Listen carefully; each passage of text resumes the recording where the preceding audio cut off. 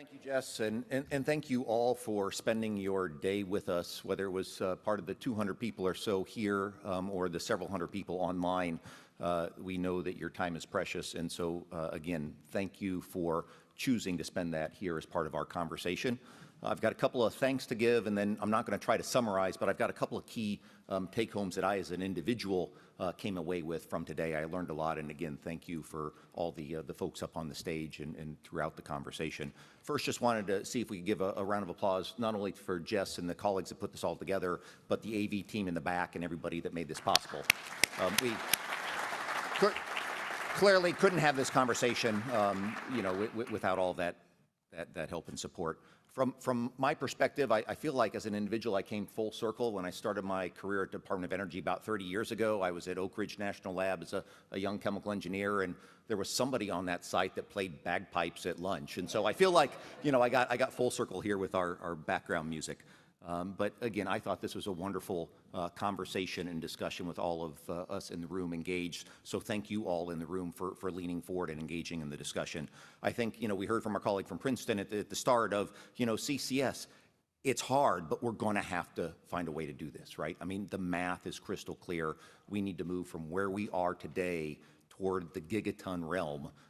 In addition to everything we need to do as society to decarbonize and get to sustainability or net zero. So absolutely crystal clear. It's interesting, as a global carbon management community, how do we carry that conversation? We heard that throughout, a lot of the discussion that we had here up on stage, right?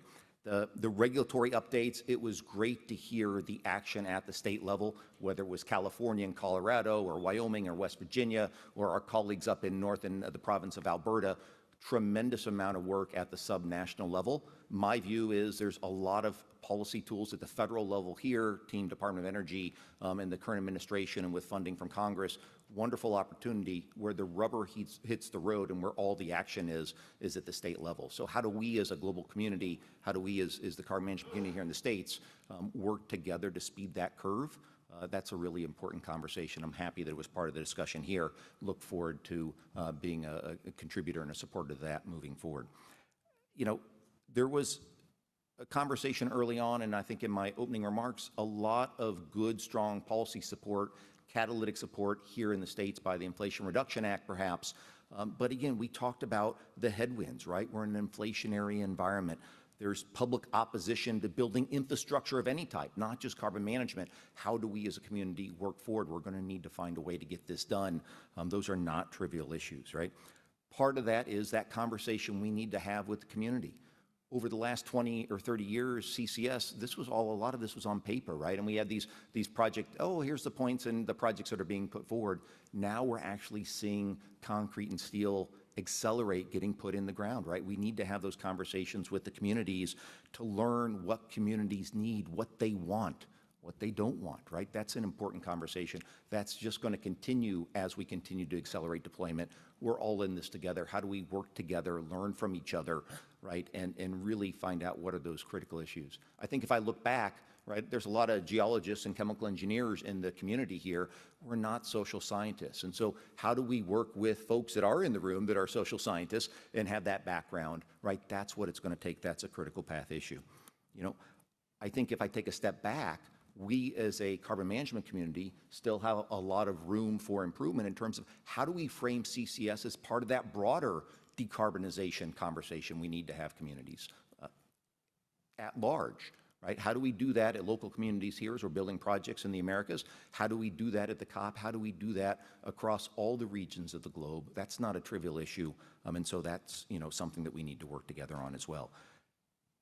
We talked about in one of the panels, what's the role for international markets, right? How do we get to that global maximum in terms of deployment? That clearly is in everybody's best interest. That's a lot of time and effort and work required to get from where we are today with a lot of disparate conversations into those global markets that, as we heard through some of these discussions, help everyone, right? But that's, again, a lot of time and effort. What is each of our unique role to move toward that end? It was great to have the financing panel, right? I mean, we clearly heard that developmental capital is still a challenge. We heard that permitting timeframes, anything we can do to accelerate that is beneficial. There's work to be done there. We're still looking for these revenue models that pencil out with the existing policy tools and markets realizing that there's some air bars on what those forward-looking markets look like.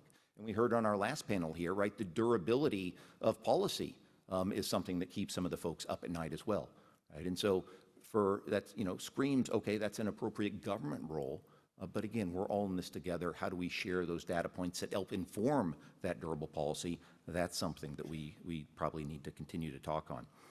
I think Matt Cattell from SocGen, right, said, we like cookies, right? I mean, how do we as a community, right, make CCS look more and more like a well-known, well-understood cookie to colleagues in the financial sector framed broadly? That's something that I, as an individual, when I was at DOE, that the Institute now, in working with others in the community, are trying to do. Those are the conversations we need to have as a global carbon management community with all the actors in the finance sector, right? So to make this demystified and to make it more well understood in terms of allowing and enabling that investment to continue as part of that broader sustainable investment portfolio that everybody is moving toward. And then I think our last panel here, with the discussion on hubs and what's the appropriate role for hubs, how can they accelerate this deployment, right? How can modularization help speed the curve, so to speak? There's truly a tremendous amount of opportunity, but I would argue a responsibility for us to work together to get this right. And so, in summary, again, appreciate everybody's time here. It's clear that this is a really exciting and a really important time for us as a carbon management community. I think due to the catalytic nature of the Inflation Reduction Act a couple of years ago, due to all the policy tools we have here, not just in the States, but in the Americas, the entire world is watching what we do here on the continent, in the Americas region in general, right? And so it's beholden upon us to get this right, to work together. That's one of the reasons why when I came over to the Institute a couple of years ago is how do we harness that agility, what the Institute can do to be helpful as possible to all of you that are trying to move policy forward, that are trying to move projects forward, that are actually trying to get this done. So again, thank you very much for your time. If there's anything we can do to make your jobs more effective and efficient in terms of accelerating your projects, please let us know. That's a conversation we want to have every day. I believe the macaroons, the fruit, are still available. And so if you want to carry on any of this conversation, please be your guest after I formally close the meeting. So thank you, safe travels, and we look forward to the next conversation with you.